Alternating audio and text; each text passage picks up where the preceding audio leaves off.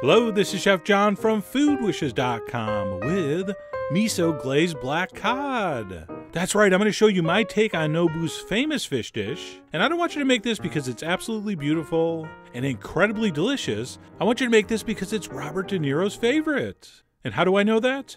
I hear things. But also, I want you to make it because it's so unbelievably easy, as you're about to see. So what we're going to do is we're going to take a small pan, and into that I'm going to pour a couple tablespoons of water, and then a nice big spoon of white miso.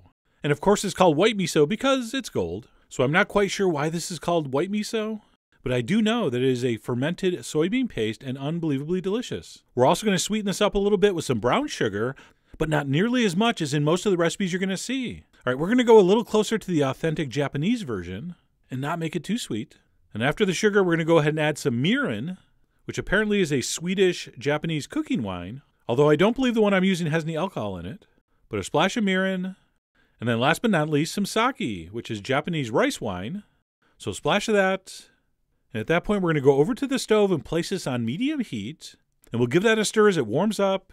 And that miso paste will kind of dissolve. Although it doesn't ever really get smooth. I guess you can strain it if you want, but I never do. Doesn't seem to make any difference on the final product.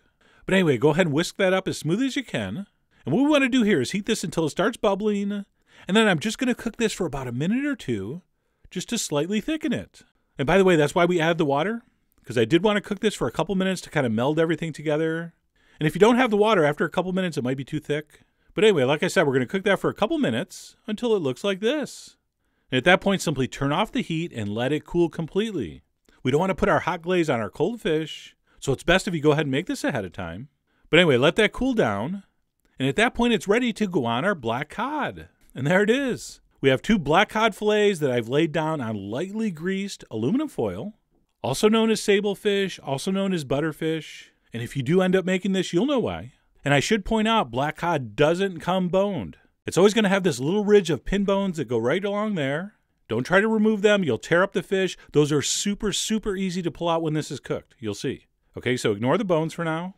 And at that point, we're going to go ahead and take our now cooled miso glaze and very liberally brush it all over. All right, we want complete coverage, including sides, fronts, backs, etc. And by the way, as I'm brushing this glaze on, I'm reminded no fish feels as sexy as black cod. I mean, I really can't explain that. It just has a beautiful feel. I mean, you can see how it's kind of quivering under that brush. It's very provocative. But anyway, we're going to brush that on thoroughly. And then what we're going to do is we're going to leave this out on the counter for about 15-20 minutes at room temperature to give it sort of a quick marinade.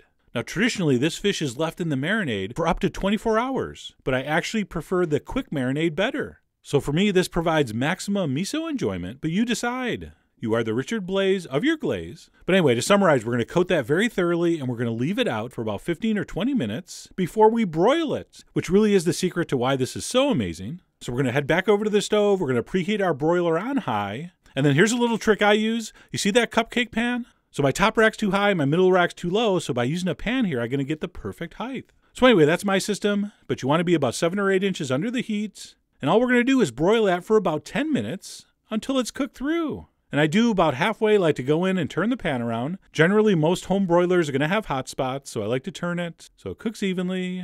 So that was after about 5 minutes, and then after the turn, I gave it 4 or 5 more minutes, and when I pulled it out, it looked like that, which I thought was super gorgeous. And you can see in this shot right here why I said not to tear up the fish trying to pull those bones out. When your fish is cooked through, those will pull out super easy. In fact, that's like a built-in doneness indicator. Thank you, black cod. All right, so right when this comes out of the broiler, before you put it on the plate, go ahead and pull out all those bones. So basically the 8 to 10 minutes under the broiler is a pure guess. All right, you know the drill. You're going to check in these seams to see if it's flaking. If it flakes apart, you're ready. And I really push the envelope. I like to have mine just barely flaking, barely cooked. And another reason you're going to love this recipe, you don't have to let anything rest. Let's go ahead and pop that on the plate and eat. And as you can see, I serve mine super simply with some sugar snap peas I tossed with sesame oil. Just nice and light. I don't want anything competing or trying to outshine the fish. So I'm sorry, this is not going to go well on your Slim Jim fried rice. And as I go in for a bite here, you have to watch for the juices. Check this out.